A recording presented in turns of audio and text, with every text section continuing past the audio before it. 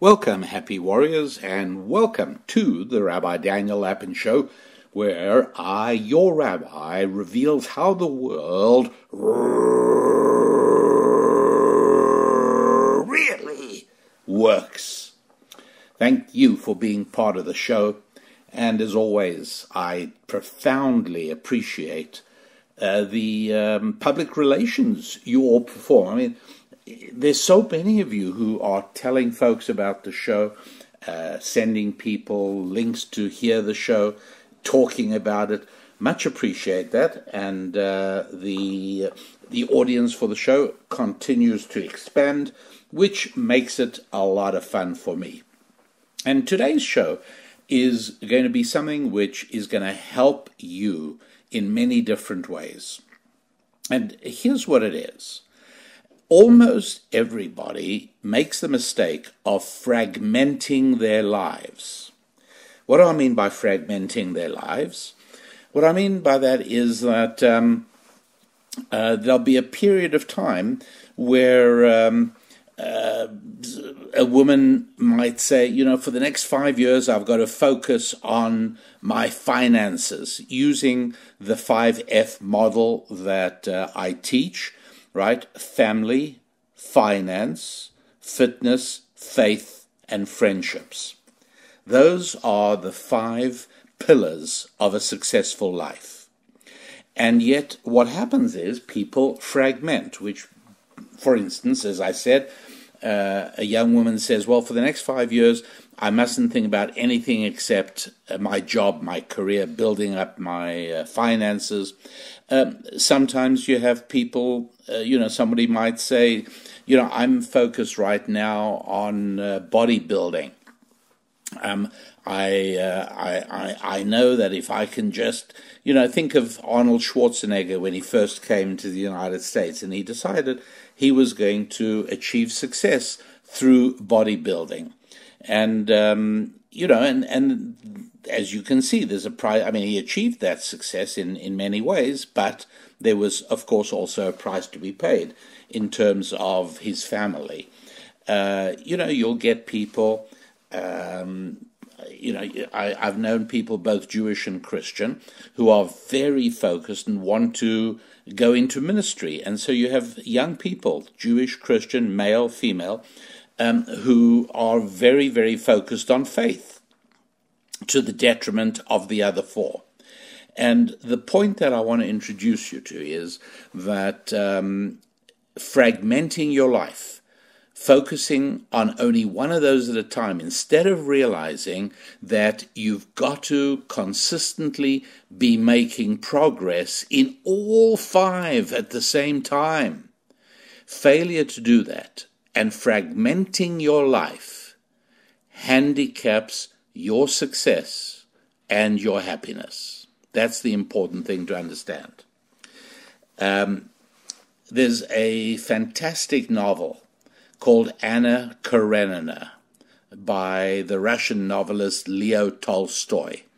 It's not a short novel. It's not particularly easygoing, but if you're a reader and you are interested in eternal ideas and ultimate issues, things that really matter, then you may well decide you'd like to read Anna Karenina, and it's an undertaking. You're going to take a few weeks to get through it, but you will find yourself rereading certain paragraphs, even pages sometimes, just because they are so wise. There's so much insight. And listen to the opening. Let me read you the first sentence of Tolstoy's Anna Karenina. Happy families are all alike. Every unhappy family is unhappy in its own way. That's very profound, and let me explain what I mean by that. Look, I keep talking about how to be a happy warrior, how to build your life, how to avoid the mistakes, how to recover from mistakes you've already made. And so at any given time, all right, you have your unhappiness. I don't know what your unhappiness is. I have mine and you have yours. We each have our own unhappinesses, our own discontents, our own regrets, and each of them are entirely different. There's nobody who has exactly the same package of problems that you have. But when it comes to happiness, when I speak about what a wise person does with their lives, and I speak about family and faith and finance and friendship and fitness, I don't say, well, now if you are a white-skinned male of Lithuanian heritage, then this is what you should do with your 5 Fs. And if you are a black-skinned Haitian of Catholic background, well, this is... No, it's the same for everybody. In other words, the avenue towards happiness ends up in one place, even though everybody starts off in their own unhappy place. So you can imagine it's like tributaries to a river, right? Everybody has their own particular unhappiness. But as they move towards, as each and every one of us moves towards improving our lives, we're all moving in the same direction. Because there's nobody who doesn't need a top-rate family, and there's nobody who doesn't need a top-rate financial life, and there's nobody who doesn't need a top-rate social life and a community life that's under friendship, and there's nobody who doesn't need physical fitness and good health. And finally, there's nobody who doesn't need, there are many people who don't realize it, but there's nobody who doesn't need a connection with the spiritual as well. And so let me start off by clarifying the idea of systems, because that's what we're talking about here. Right? We're talking about your life and his life and my life, and they are all systems in which the 5 essential parts of successful living are family and finance, friendships and fitness, and faith. And, here we are. I'm recording this as close to the end of 2022, and I'm going to be wishing you all a very joyous and uplifting Christmas. If you are Jewish, then you will have just celebrated Hanukkah, and I hope you had a joyous Hanukkah. And one of the things that I like thinking about is, the coming year. And one of the things you might consider doing for the coming year, which would be good for you and good for me, and that is become a happy warrior, connect with the happy warrior community. And you just go to the website wehappywarriors.com. wehappywarriors.com, and join up, become a happy warrior, and build that connection in your life. You can also, if you have trouble finding wehappywarriors.com, just go to my website, rabbidaniellapin.com, and you can easily click on a link there, take you to the Happy Warriors website. But you join up, and you are part of a community, and you're able to contribute to that community in terms of providing guidance and insight to people who've got particular struggles, and you can draw on the wisdom of the community for situations in which you need to progress and make and take steps towards growth. And so let's look at a couple of examples of what I mean by systems, okay? An airplane journey, right? What makes an airplane journey possible? Is it that in the early part of the 20th century, an Englishman by the name of Frank Whittle developed the jet engine? Or is it perhaps Orville and Wilbur Wright who built an airplane and took it for its first flight in, was it 1903? I'm sorry, I should have that on the tip of my fingers. I think it was. At any rate, was it? How about the computer geniuses who designed the reservation system that allowed you to go online and buy a ticket to get on the airplane? So your airplane journey came about. Why? Because of the brilliant interaction of all those things. How about the folks who drill for oil, and the folks in the refinery who convert it to jet fuel, right? All of these things all work together. The oil is delivered to the fuel tanks at the airport. The jet engines are bolted onto an airframe with wings that'll convert the thrust of the engine into lift that keeps the airplane airborne. It's a huge, complex system, and it all works together as an integrated totality, which is incredible. Think about a beehive, right? What is a beehive? A beehive also is a system.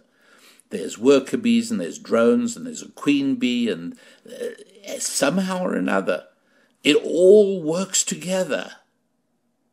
Think of a sailboat, right? A sailboat, a mast, sails, controls, and there's lots of lines, and it may even have a small engine, an auxiliary engine, and the sailboat works because the keel provides lateral resistance in the water, and the sails provide effort, and the balance between the lateral resistance and the sail, the center of effort of the sails, that results in forward motion of the boat, and the weight of the engine mustn't be too high for its power. Everything works together, all right? Or how about think of a country? A country is a system. You've got farms producing food, you've got roads and canals and railways that move resources around, whether the resources are fuel or food or whatever they are. You've got power cables that provide energy. You've got radio and television waves that provide information. Well, actually, it sounds a little like a human body, doesn't it?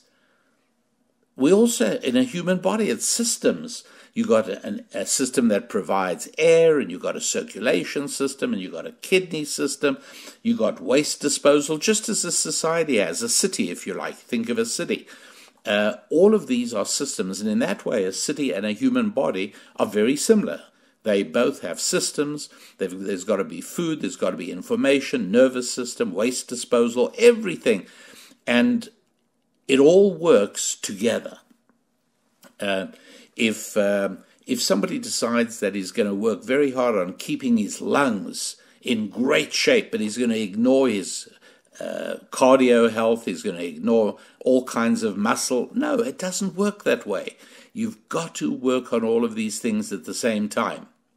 And so we realize that our lives are essentially a system of separate elements that unfortunately are all too easy to fragment.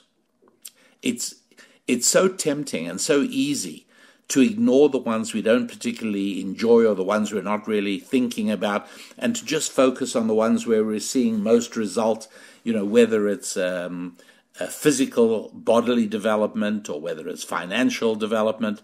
And what we don't realize is that even if you are primarily concerned, that in your conscious mind you're primarily concerned about your finances, you sort of tend to think to yourself, well, I'm not going to go to my friend's birthday party. I've got to prepare a presentation for tomorrow.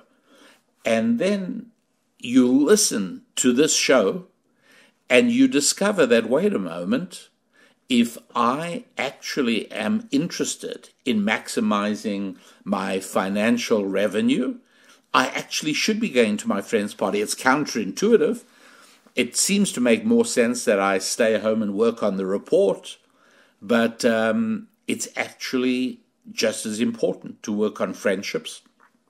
And you're interested in fitness, well, maybe I should just rather go to the gym instead of the social at my local church or synagogue where I'd promised to be there. Yeah, those things all interact. And it is counterintuitive. But if it wasn't, you wouldn't need a rabbi, would you? And so that is what I'm talking about. Now, here's an important rule about systems, and that is that if you improve only one or two or three of these essential 5 elements without regard for all of them, you'll actually not improve anything. You'll actually cause deterioration of your life. Let me give you an example. Let's imagine that for some bizarre reason, you decide to buy a Yugo car. Now, do you know what a Yugo is? It's been years since they've been around. But it was a car built in communist Yugoslavia, and it was about the biggest disaster in motoring history.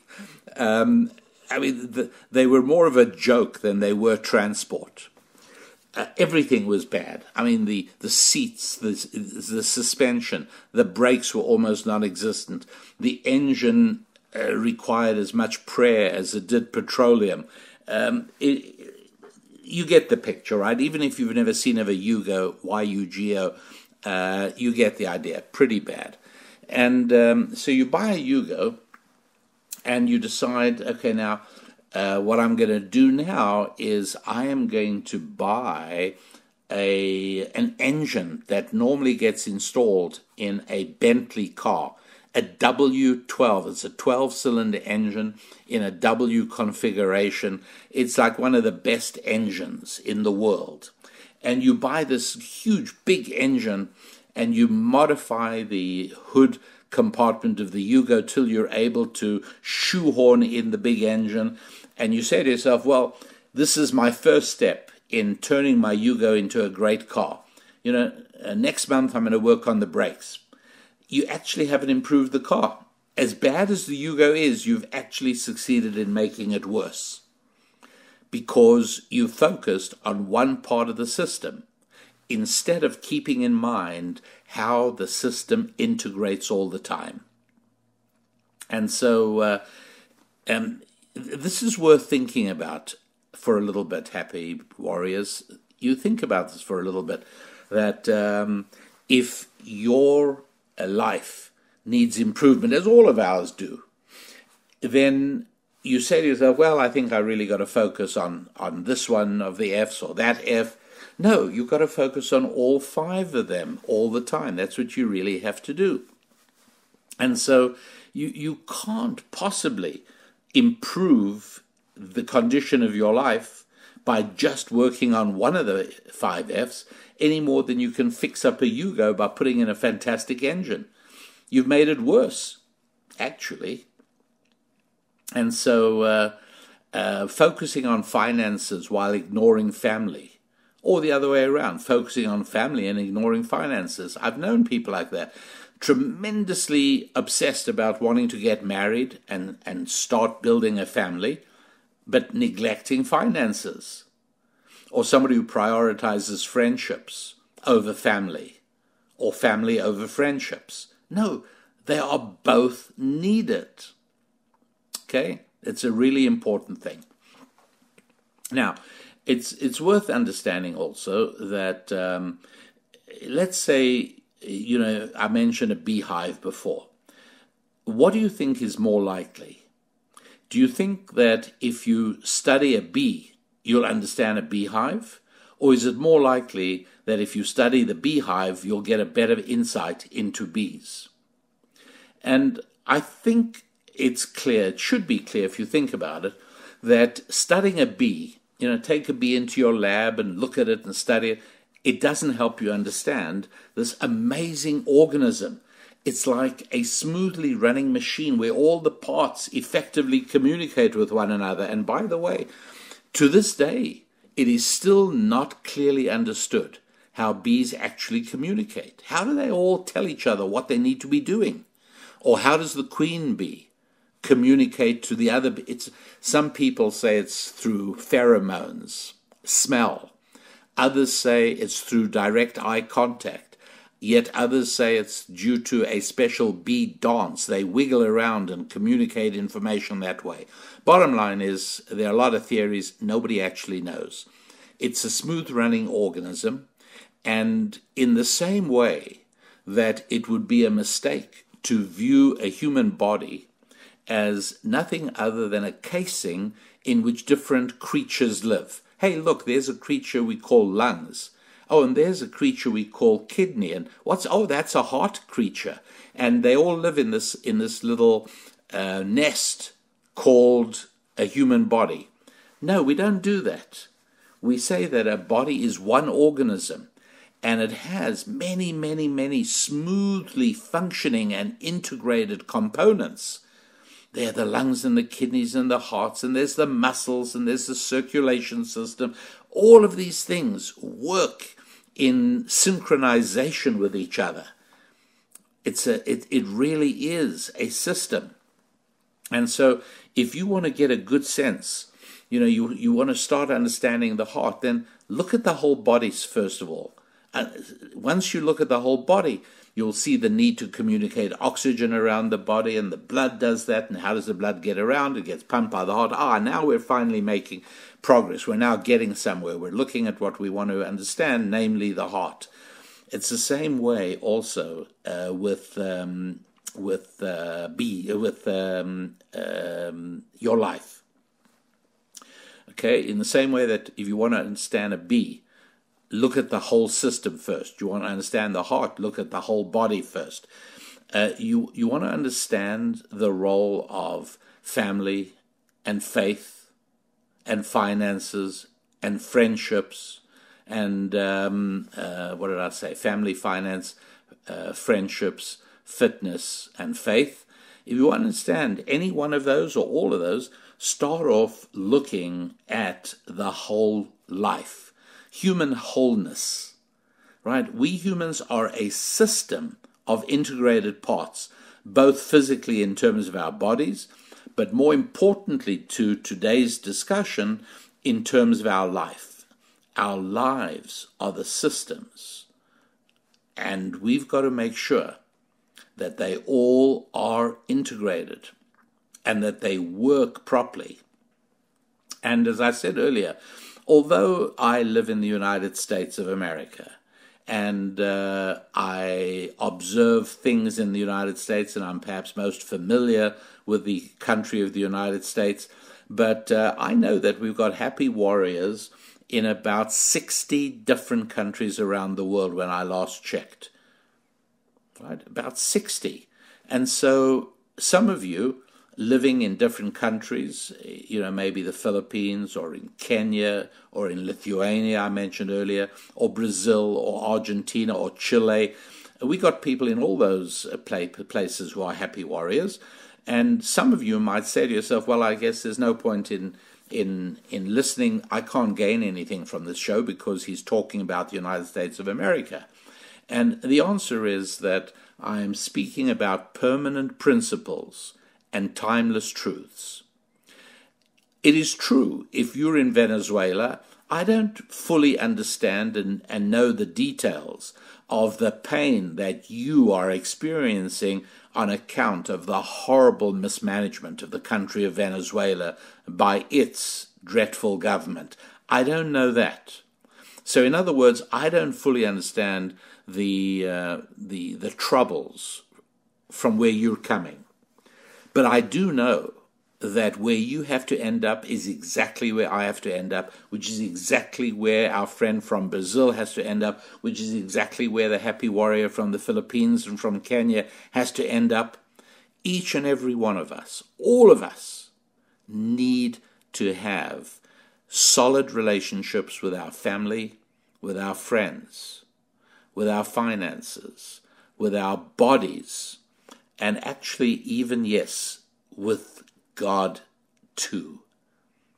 And I know that's going to be hard for some people. There's no question about it. But I do want you to think about it and at least be open to hearing something that goes at odds with everything you think you know and you think you believe, because if you commit yourself to only listening to things with which you already agree, you are condemning yourself to perpetual stagnation. You'll never be able to grow. This is one of the reasons why reading is so valuable, because you can pick up a book with which you don't necessarily agree, but you can read it anyways. And it opens up new ways of thinking that allow you to expand and allow you to grow. And that is very worthwhile. And now let me just remind you again, that now is not a bad time for you to join our community of happy warriors. You get to share with an entire community of people. Connection is key. And if you become a happy warrior, you're given access to a community of happy warriors who are all trying to reach the same goal as you, namely totality, holistic living, meaning that my finances and my family and my friendships and my fitness and everything's tied together. And so, you learn things about how to involve your family, how to involve your spouse, how to involve your children in your work. There's value in that, and it helps with the children's education in finance as well.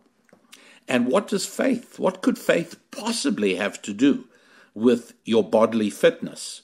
Well, as it turns out, a whole lot. But you want to be a happy warrior in order to find that out. So join us, and I feel encouraged every time somebody else joins and becomes a happy warrior. I feel uplifted. So go for it. You just go to our website, wehappywarriors.com. wehappywarriors.com. Or if you wish, you can also go to our regular website, rabbidaniellapin.com, and there you'll find a link to We Happy Warriors, so you'll be able to do it that way as well. But at any rate, do join us, and that way we will all be able to move forward to good times and green pastures, onwards and upwards. Now, to clarify what I mean by family, family is the very first of our human connections, isn't it? Before we're even cognitively functioning, almost, we are connected to our mothers, and then we recognize our fathers, and there you've got the beginning of this family connection. But family connection means a little bit more than that. To define it, family means all the connections in your life that are forged by sexual relationships. That's right. When you think about it, next time you have a family get-together, maybe it's a birthday or maybe it's somebody's anniversary or whatever it is, but next time you get together and there's uncles and aunts and cousins and brothers and sisters and everyone's there, you have to realize as you look around that you're all there because many years ago, Grandpa and Grandma caught one another's eyes and later found ecstasy in one another's arms. And from that came the family of which you are a part. And so family is essentially the relationships that are forged fundamentally by sexual relationships. That's kind of what family means. How about friendship? Well, let me go to money first, finances. Finances means what it sounds like, your money. It's also connections forged by economic transactions. And so if you're in business, you have customers, or you're in business and you have clients.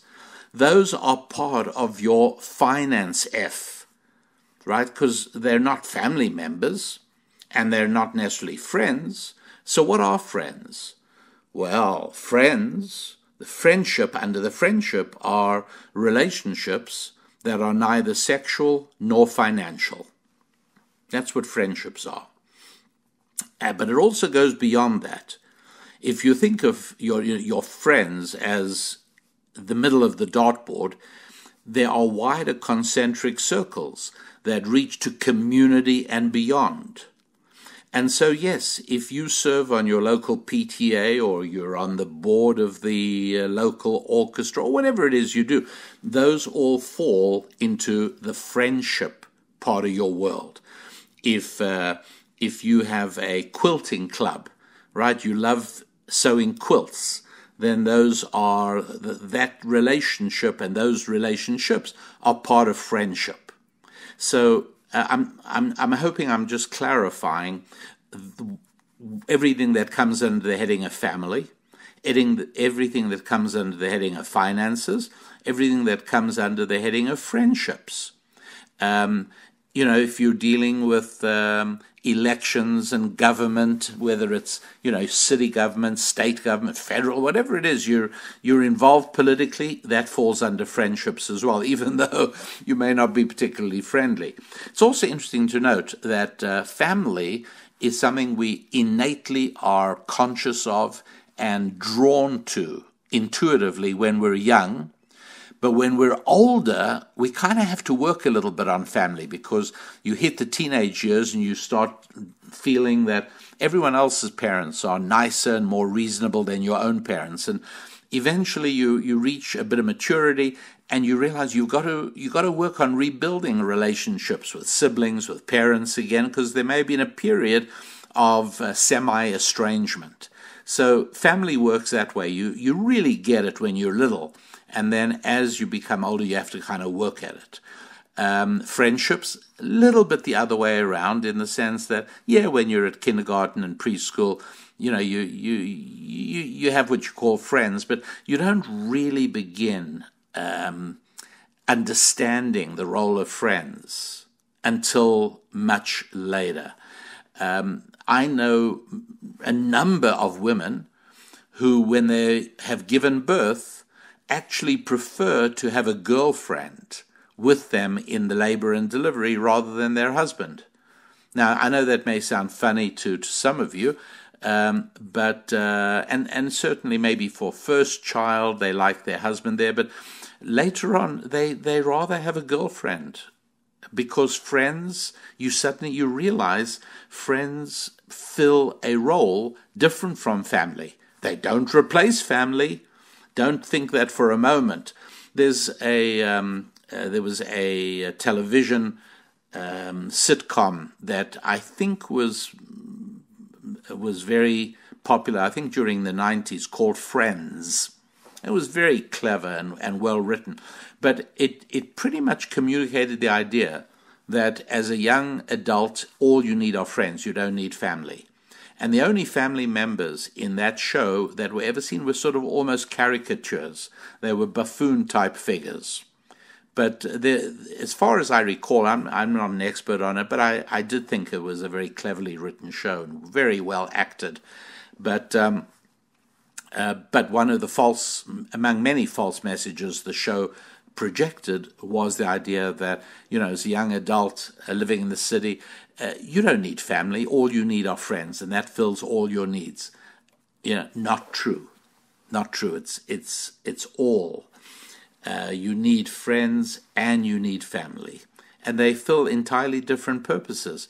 It puts an unbearable strain on a marriage, a strain that no marriage was ever designed to sustain, to tell or to believe that your spouse has to be everything to you, your best friend. No, my spouse is my spouse. My spouse isn't my best friend. I've got best friends. Few best friends, but spouse is a spouse. And as soon as you start thinking in terms of, your husband or your wife has to be your best friend, that's not really, you want to be able to talk completely openly to your best friend. And yet, there are absolutely things that you may decide not to talk openly to your spouse about. Now, that's a shocker for many of you, I know, particularly if you are a romantically inclined young man. I can't wait to have a girlfriend or a fiance or a wife with whom I'll be able to share everything. And if you are wise, you then learn that you don't share everything, right? There are many, many, many examples of things that a wife doesn't necessarily share with her husband, and I'm talking about a good marriage with a good man and a good woman and a good marriage. And part of the way that a good marriage is sustained is exactly by knowing where boundaries are and that privacies do exist, even between husband and wife. And so, for instance, if a husband has a major disagreement with someone at work, in most cases, a wise husband wouldn't tell his wife about this fight he's having at work. He's upset about it. He's bothered by it. You know what? Have a beer with one of your friends and talk through it with him rather than with your wife. You know why? Because the odds are that in 6 months down the road, the disagreement will be history, and you and the person with whom you had a disagreement have put that totally behind you. You once again, your relationship is healthy, it's productive in the business, and you've both forgotten it. But your wife, because of her loyalty to you, will not forget the pain that person caused you at work through the troubles you were having and through the disagreements you were experiencing. And so you will want to say at some point, hey, let's go out with the Smiths. And she'll say, how could we possibly? I'd never be able to sit through dinner with that man after what he did to you. And she's right to say that and to feel that. You were wrong to tell her about the disagreement, the work disagreement in the first place. Now, I hope that you wives listening are not thinking to yourself, well, I hope my husband doesn't listen to this show. I want him to be able to tell me everything. You really don't. There really are many things that we're better off not knowing. One rather grim and gloomy example is, let's imagine that a genie popped out of the bottle and asked you if you'd like to know the date of your death. Would you say yes? I don't think so. That would be an example of information that we're better off not knowing. And there are many other things like that as well. But specifically in the area of marriage, sure.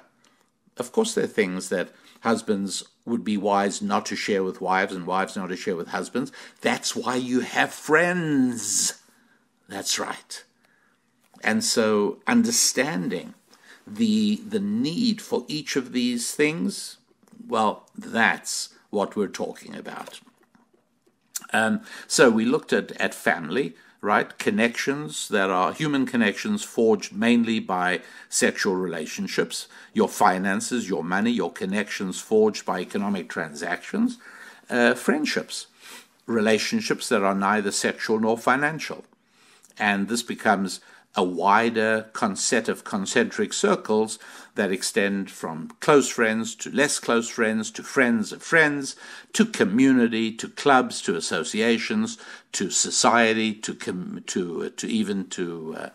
government and citizenship and civic groups, etc. Okay, fitness, that's pretty straightforward, right? Your body, matters of health, the matters of diet, and also matters of aging, right? Understanding aging, because again, if your finances are in good shape, aging is much better, much easier, and if your family is in good shape, aging is much easier and much better. And so all of these things, hard to see at the outset. Necessarily why do I need friendships when I'm focused on fitness, or why do I need family when I'm focused on finances? That is exactly the point of today's show, because your life is a system, and one of the fundamental and unchangeable rules of system is that all the parts are needed, all the parts reinforce and support one another, and all the parts depend on all the other parts. And so when we realize we're not talking about a beehive, we're not talking about a city, we're not talking about your body, we're talking about your whole life. And yes, your family and your finances, your friendships and your fitness, and yes, your faith, do all interdepend upon one another. Not a single one of these is more important than any other. They are literally all equally important. And that's true for any system, right? Would anybody say that the engine is more important than the brakes in a car? No, it's a silly thing. You know, if you're needing to slow down, you need the brakes. If you're needing to speed up, you need the engine. Each one, for the system called a car, you need all the elements equally urgently. And then finally, the last F that I haven't yet dealt with is the one of faith. What is faith? Faith is all matters that are spiritual, which means all matters that cannot be measured mechanically. They cannot be measured in a laboratory. And so, I mean, hardly anybody would dispute the importance in your life of things like your dignity, your reputation, your integrity, your optimism, your persistence, your endurance. These are all spiritual characteristics. Surely you need to know how to develop them. Well, if you don't understand faith, then you're suffering from a tremendous handicap in being able to deal with and improve those things. And secondly, under faith comes God. And again, realizing that there are many challenges and many areas in which a connection with God is a huge help. And I know that there are many people who believe that faith in God is a kind of like a wart. You're born with it, or you either have it or you don't have it. And it isn't like that at all. In the same way that, you don't automatically have physical fitness. It's something you have to develop. You have to work at it. You have to eat right. You have to exercise, etc., etc. So it is with connection with God. Well, I don't believe in God really, and I'm agnostic. I don't know if I just don't even think about that stuff. Yeah, well, you need to, right? And again, I just want to make clear. I don't care. It's not as if I'm a rabbi trying to notch up the handle of my revolver or something. Hey, good, another happy warrior became religious. No, I'm not doing that at all. Right? This is information for your use. This is information for your benefit. And so, although I know so many people, and throughout my life I've always known people who say that, I'm not a particularly religious person. I don't know if I believe in God.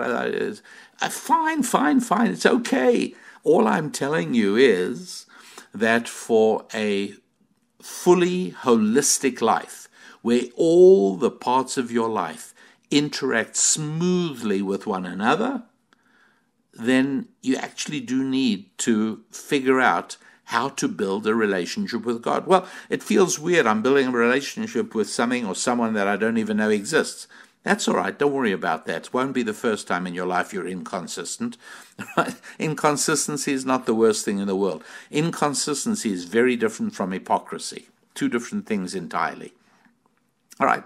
So let us just bear in mind then that under the faith heading, there is areas of spirituality. Music, by the way, music is a totally spiritual phenomenon. Totally spiritual, because there's no instrument that exists that can tell you whether a particular song is a happy song or a sad song. Right? And I've looked at artificial intelligence, don't see that yet. Now, if you, by artificial intelligence, you just mean a comparator circuit that goes to the internet or is programmed to know a certain type of major chord is happy, but a minor chord is sad, fine. But in general, music is nothing but vibrating air molecules until it hits your soul. until it hits your brain, until something goes on inside of you, the precise nature of which nobody understands. Language by itself, by the way, language communication, spiritual, not understood at all. Will it ever be understood? No, I don't think so. Two different ways of contemplating the human presence on our planet. All right? This is all part of the faith one. You got to ask yourself, how did human beings get to this planet? And as far as I know, there are only two answers. One is that the good Lord created us in his image and put us here. And the other is that by a lengthy process of unaided materialistic evolution, primitive protoplasm turned into bookkeepers and ballerinas. Okay. I don't know a third alternative of how human beings are found on this planet. Some people tell me, well, Rabbi, it's little men on spaceships from another planet came and planted us here as part of their experiment or as part of their science project. Fine. Then all we are doing is postponing the question of where they came from. So that doesn't help very much. And you might say, well, who cares? I'm a practical person. I don't really care about philosophy and these questions of how we got here and how we didn't get here. And my answer is that if you are a practical person, you really are a practical person, then you have to think about these things because there are real-life implications in terms of understanding money, in terms of raising children, in terms of nurturing your marriage. A lot of these things are shaped by how you answer the question. Well, I'd like to answer it with science. No, science is agnostic on the topic. I mean, obviously science is going to say we came here through a lengthy process of unaided materialistic evolution, but then science is not very helpful in areas of spiritual measurement. It's the wrong instrument. I can't use a barometer to find out if I have to wear a sweater tomorrow. Wrong instrument, right? And so those are the 5 F's, the 5 areas upon which a successful life absolutely depends. And what most people, by far and away the majority of people, simply don't know about, because you're not taught this in school, you're not taught it in college, and that is that your life is a system, and that all 5 elements of the system operate together with one another, interdepend upon one another, and enhance one another. In other words, if you have good friends, then that's good for your family, your marriage, and your physical fitness as well, in ways that friends encourage friends to do good things, right? If you're part of a married couple and you hang out with a lot of divorced people, that's not the most healthy thing for your marriage, right? So there we've got it, friends. That's about as far as we're going to take it today. But as you know, this is an ongoing course. The Rabbi Daniel Lapin show goes on week after week, and you can go back week before week, and you can do research on earlier shows and earlier topics, because I am telling you all the time only things that have to do with how the world really works, and things that are permanent principles and timeless truths of reality. They were true 5 years ago, they'll be true in 10 years' time. They're as true in the Philippines and in Kenya and in Bolivia and in Brazil as they are in California.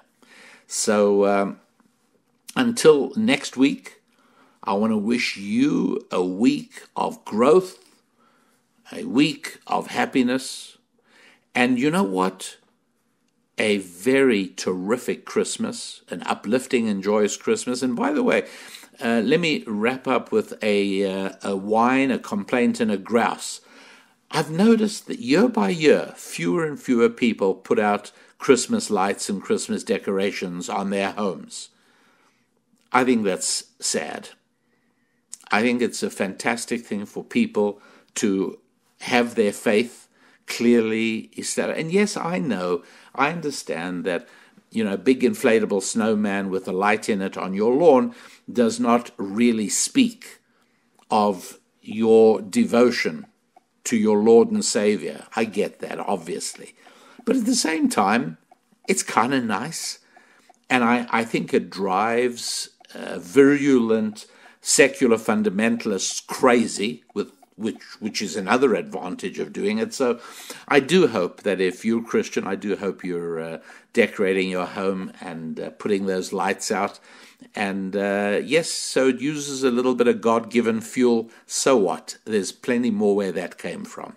So until next week, I wish that you will have a week of great progress and growth in your family, in your finances, your friendships, your fitness, and your faith.